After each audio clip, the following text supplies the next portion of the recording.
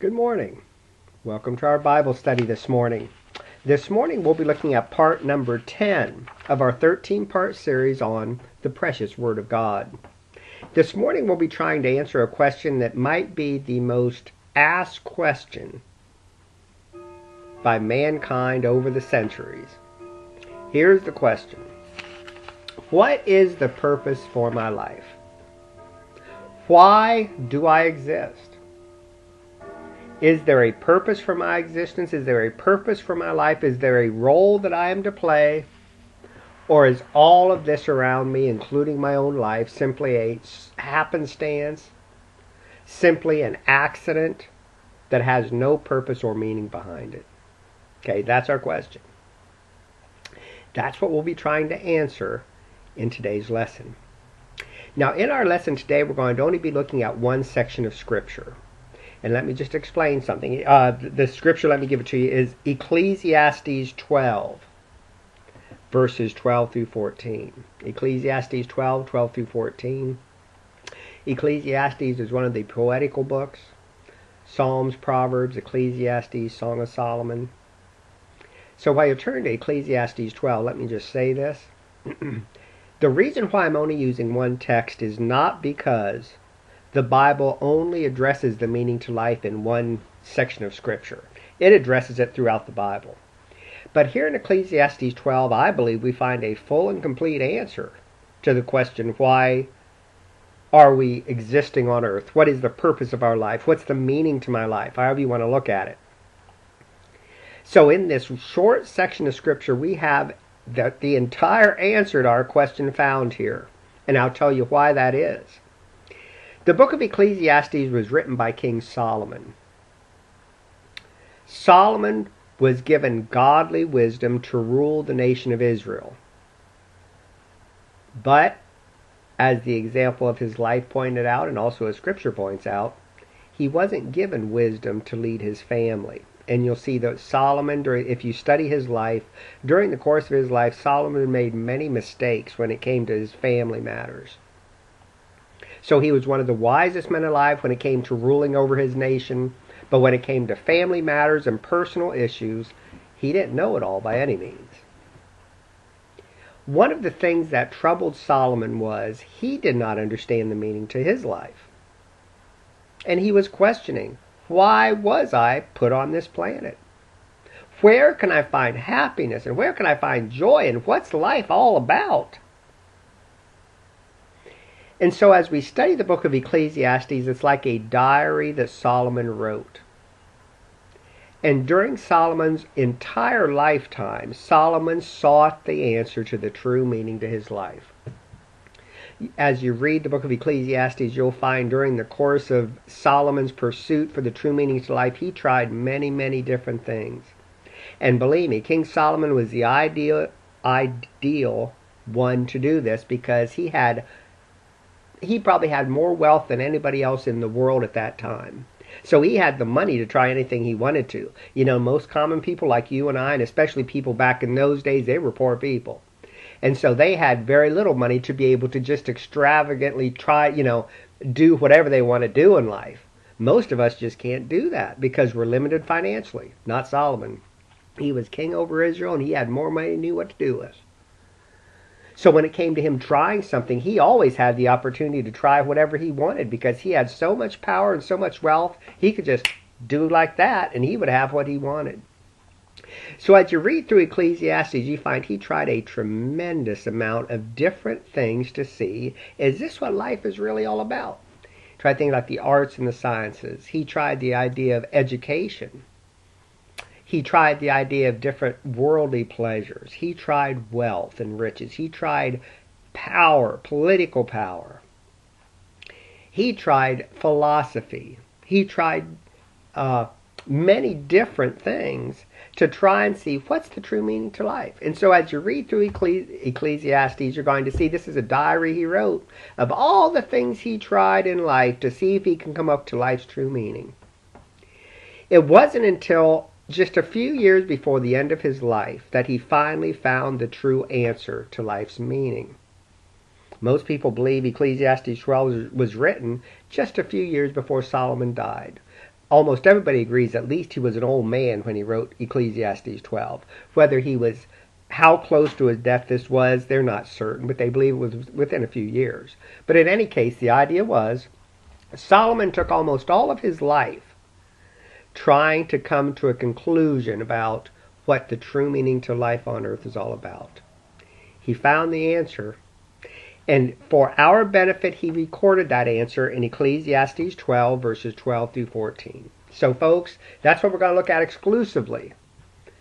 What is the true meaning to our life on earth? Look at Ecclesiastes 12 and verse number 12.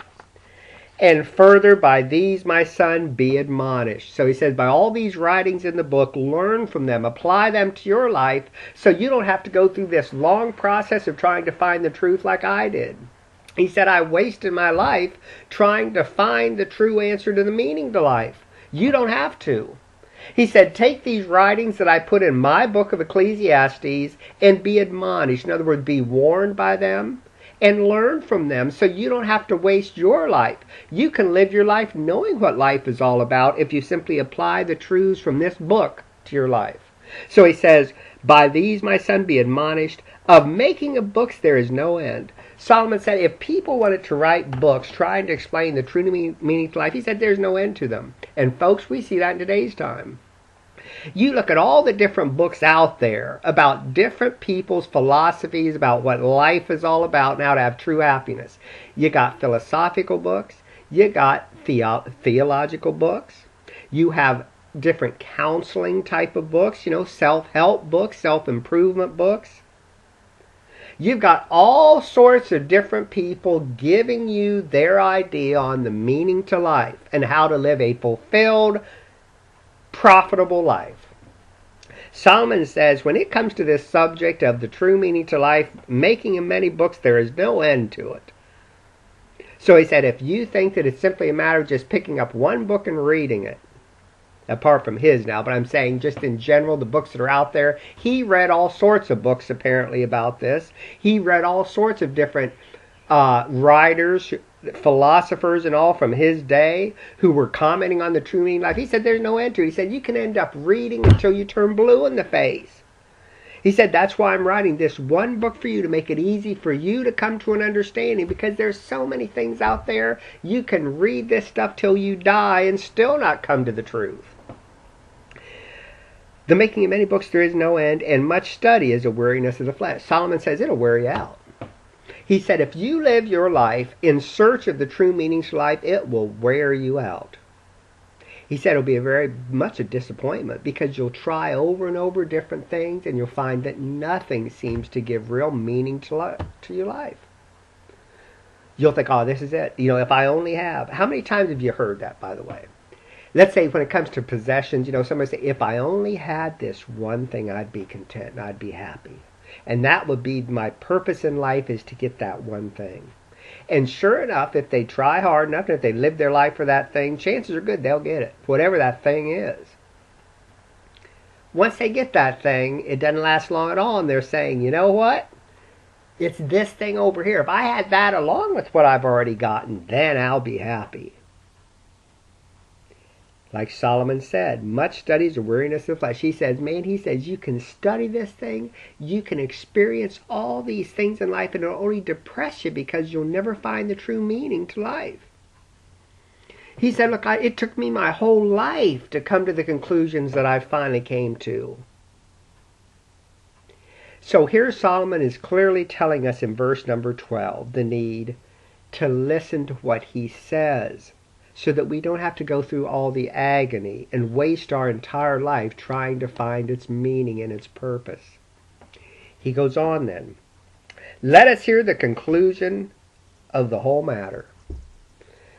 Okay, Solomon says, everything I've written to you in this book, in the previous 11 chapters, he said, I'm going to summarize it in this verse, in 2 verses. He said, I'm going to give you the conclusion to this whole issue. He said, here's the conclusion of the whole matter.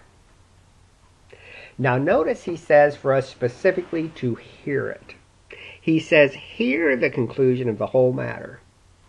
Now what did Solomon mean by hearing it? And it is at this point we need to be careful so we understand exactly what he's saying. Folks, there's a different way to hear things. Let me just run this by you real quickly. We can hear something with our ears. What that simply means is we can hear a truth and we can understand it mentally without ever applying it to our life. We can hear it with our minds. That means we can come to a knowledge of something. We can recognize it's truthful. We can think it through and come to the conclusion, this is the right answer. But again, if we still don't apply it, we're still lacking. We could hear something with our hearts. When you hear something with your heart, that means you have the mental knowledge and you do think it through. You come to see that it is the truth and that it's important. But then you take it a step further. When you hear something with your heart, you actually apply it then to your life. That's what the Bible calls wisdom. Whenever you read about something that's wisdom, it means when you hear a truth, you think it through and you acknowledge, you come to an understanding, yeah, this thing is the truth. And then you actually apply that truth to your life. When Solomon says, hear the conclusion of the whole matter, folks, I have no doubt in my mind he's talking about hearing with our hearts. Listen, if we just hear with our ears, or if we just hear it with our minds, and we never apply it to our lives, it'll do us no good. What's the purpose in knowing what life is about if we don't apply that truth to our life? So when Solomon says, hear the conclusion of the whole matter, I believe without a doubt what he's saying is, come to an understanding of these truths. Come to a knowledge of them. Come to an understanding of them. Think it through. Understand why these things are so. But don't stop there, then. We should apply them to our life. Okay, he goes on. Okay, Solomon, here it comes. What is the true meaning to life? Two things. Fear God and keep his commandments. For this is the whole duty of man. Fear God. What does Solomon mean by fearing God? The word fear carries with it the idea of reverence. We should reverence God. We should understand how great he is and how insignificant we are compared to him. If we truly reverence God, that brings about a humility to our heart and to our spirit. It also brings about an acknowledgement that we need God for everything in life, because without him we can do nothing. That's all a part of this idea of fear. Another aspect of fear is this: submission to his commands. When we really fear God like we should, we will be in submission to his will and his way for our life. We'll want to know, Lord, what do you want me to do for you? And then in response, we'll also want to do what he wants for us. That's showing a true reverence for God and a true fear of God. Finally, the idea of fear also has the idea of distress. Now, this might seem like a different aspect toward the Lord, but just stop and think it through. When we say we are to fear God, we're to reverence him, we're to submit to him, and finally, we are to be in distress. Now, folks, let me explain something. And this is the best way I know how to explain the idea of being in distress when we fear God like we should. When I was younger, and my dad would tell me what I needed to do. Okay, like he wanted me, let's say, to paint the fence. Folks, I'll tell you, a part of me painted the fence because I did love my dad, and I just wanted to please him.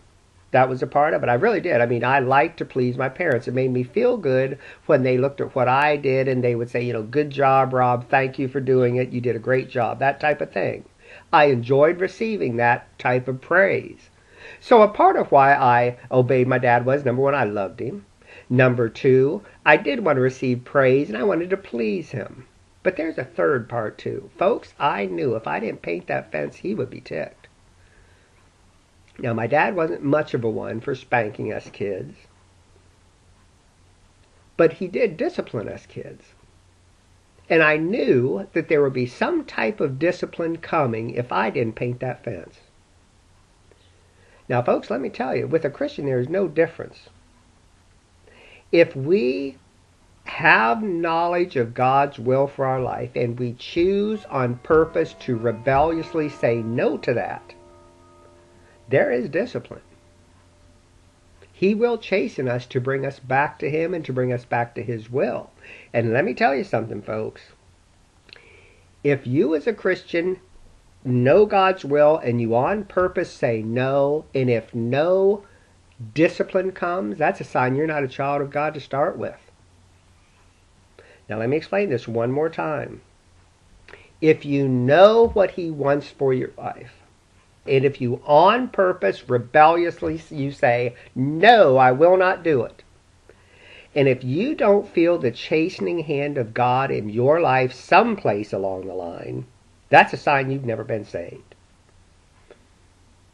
Because any father that loves their children, he will discipline them if they don't do what's right. That's the type of distress I believe is brought out here when it says to fear God. It doesn't mean to shake in our shoes thinking we'll lose our salvation and go to hell. It has nothing to do with that. It has to do with realizing, look, if I'm one of God's children, He will bring me back to Him.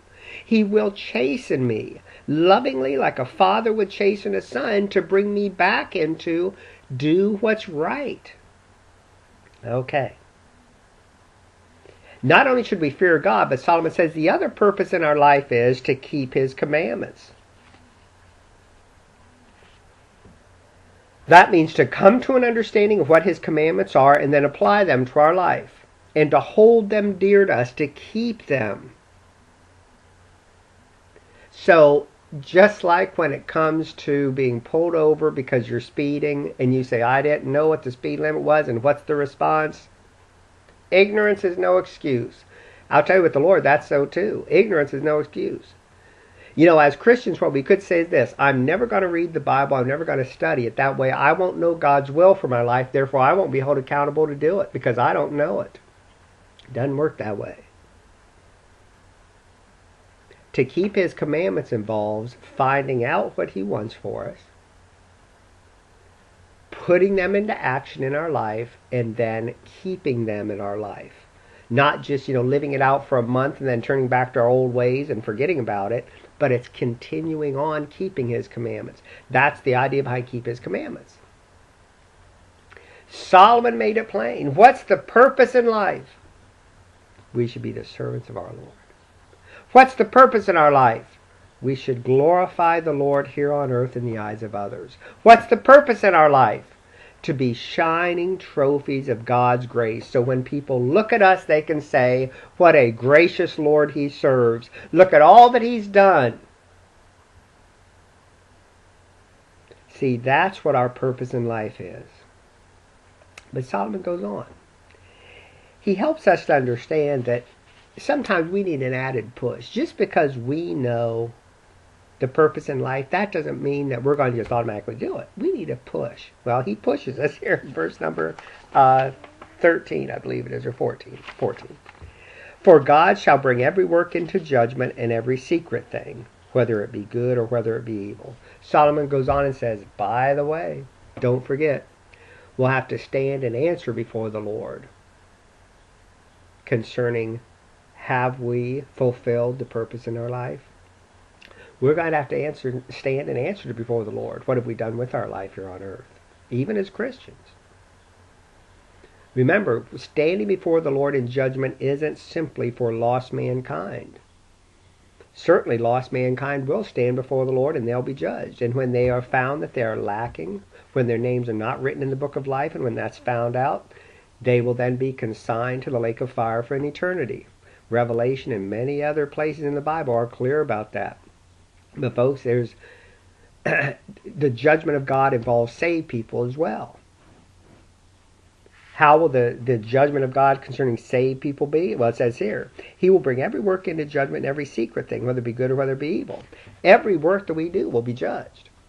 Every work. What will be the basis of that judgment? Did it comply to the will of God or not? What were the motives behind what that was done? That's the secret things. What were the motives? Why did you do what you do? You know, folks, outward conformity to the commands of God done with the wrong motive are worthless.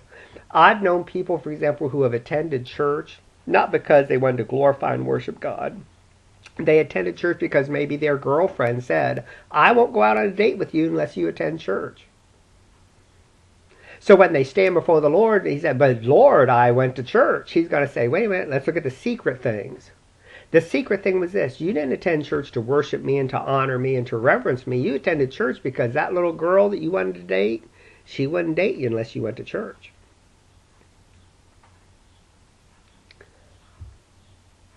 Take, for example, if we do something else good, we help our neighbor, let's say. Oh, here's one. Okay, let me use this one. Let's say we donate money to a charity. It's a good charity. I mean, one that gets the gospel message out as well as helping the physical needs of those in this community. We give a big lump sum. We stand before the Lord. Remember that big lump sum I gave to that charity back then to get the gospel out and to help others around, whether it's a local church or some other charity. Remember that, what I did? He says, yeah, wait a minute. Let's look at the motives. Did you do it because you loved me? Did you do it because you wanted to help your neighbors and you saw that they had spiritual needs? Amen. If you did, praise the Lord, you're going to receive eternal rewards for that. But if you gave money so you could then turn around and have your picture in the paper, Joe Smo, he gave $10,000 to our local charity. Way to go, Joe. If that was the motive in our hearts why we gave the money, it's worthless in God's sight. So see, that's what Solomon means by every secret thing. He's saying not just our outward actions, but what took place in our heart when we did that action is important as well. God shall bring every work into judgment and every secret thing, whether it be good or whether it be evil. For a lost person, what's going to happen? Your name is not found written in the book of life. Therefore, we know you're consigned to the lake of fire. We now look at your works and we realize you've done these different evil, wicked things. They were not covered by the shed blood of Christ, so your consignment to the lake of fire will be determined by your sinful actions. So the level of punishment in the lake of fire you will receive will be based on that for the lost person. And let me tell you, any level of punishment in the lake of fire is a horrible, horrible thing. I don't mean to minimize any level in the lake of fire, but I do believe there are different punishments for different sins that mankind will have to eternally face if they're not saved. For the saved person, what's going to happen? Rob, your name is found in the book of life. Therefore, we know you're not going to the lake of fire. You're going to spend eternity with me. Rob, here we see these times when you failed me. You had opportunities that you missed. These other opportunities, you outwardly did what you were supposed to do, but your heart was wrong when you did it. You're going to lose rewards for those. You could have gotten so many rewards you lost. But Rob, here you have these other works that you did with the right motive. Your heart was right when you did it, and you did what I wanted you to do. You will be rewarded for those. Then I'll be able to take those rewards and lay them back at my Lord's feet and say, Lord, I don't deserve these rewards because it was only because of you that I did these good things. It's only because you physically created me. It's only because you saved me. It's only because you gave me this gift of the Spirit. It's only because you showed me your will. It's only because you gave me the needed graces to perform that will. Lord, everything goes back to you. So even though I have these crowns of rewards, I'm laying them back at your feet, praising you and saying, praise God. You might say, well, if that's so, then what's the big deal about rewards if you can't keep them? Folks, it'll be a privilege to be able to lay them back at the Lord's feet. That's why we want the rewards, to be able to say, Lord, that's my one way I can praise you and honor you. It's one of many ways throughout eternity I'll be able to say thank you for all you've done for me. So I want as many rewards as I can so I can give him the greatest thanks I can because of all he's done. Folks, how do we as Christians receive the greatest number of rewards to lay back at his feet? By understanding the true meaning to life. To fear God and to keep his commandments. That's the whole of man. That's it. That's our duty, folks. That's the meaning to life. And if we can say in our hearts that we are fearing God and keeping his commandments, we can say that we are doing exactly what our Lord wants us to do. We're fulfilling the purpose for which we were created, to glorify and honor Him in the eyes of others. Lord willing, folks, in our next lesson, we're going to be asking the question, why is there sorrow, pain, and tragedy in the world? Thank you for joining me with me in this time of Bible study.